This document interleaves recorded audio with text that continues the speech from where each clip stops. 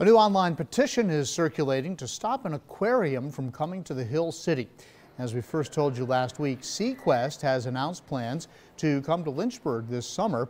Elizabeth Russell created the petition when the announcement came out after hearing about the exhibit's alleged violations of animal abuse. More than 500 people have signed it so far.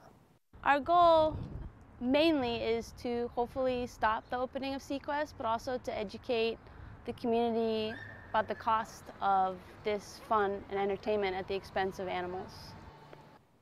Russell says they'll protest if they need to. For more information about the claims of abuse and how the aquarium is responding, you can head over to our website, WSLS.com.